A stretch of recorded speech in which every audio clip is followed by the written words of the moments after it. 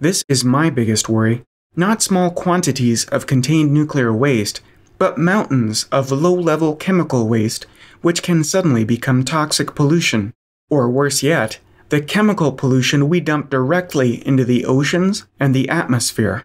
So it might not seem like it, but it's the middle of the day here in Beijing. The air is so polluted that it's darkened the sky.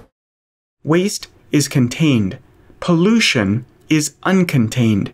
It is air pollution, which kills millions of people each year, including thousands of Americans.